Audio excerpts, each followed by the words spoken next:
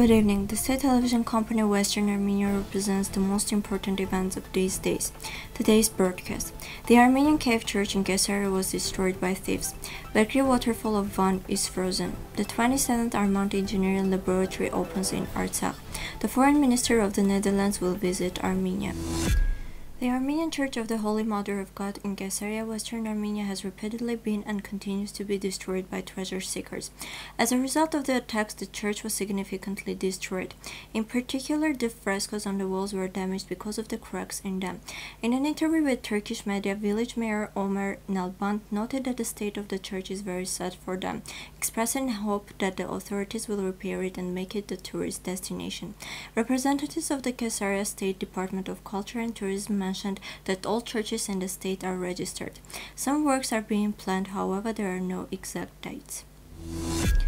Because of the cold weather in Van, province of Western Armenia, the Berkeley waterfall has been frozen.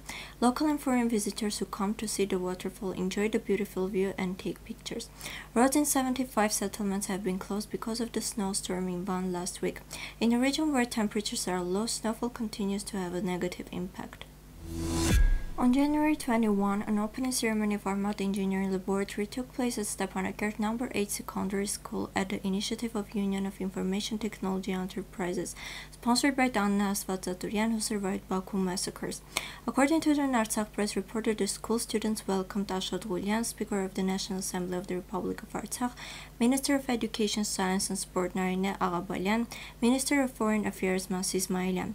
Then they placed flowers to the memorial plaque commemorating the victims. Armat Engineering Laboratories will play an important role in the economic field of the Republic of Artsakh by preparing a technical workforce that will meet the growing demand.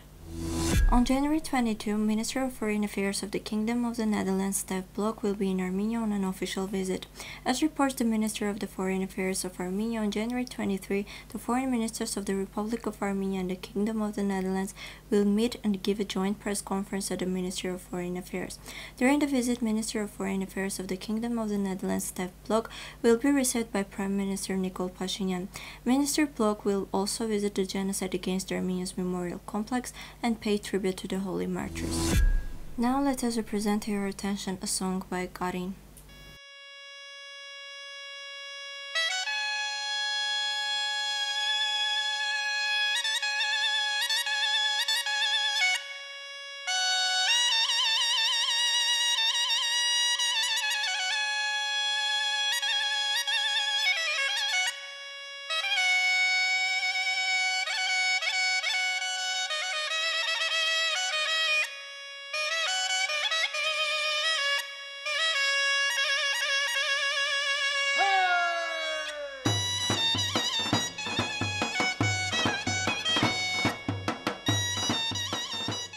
You can find the whole version of the song in the official page of Western Armenia TV.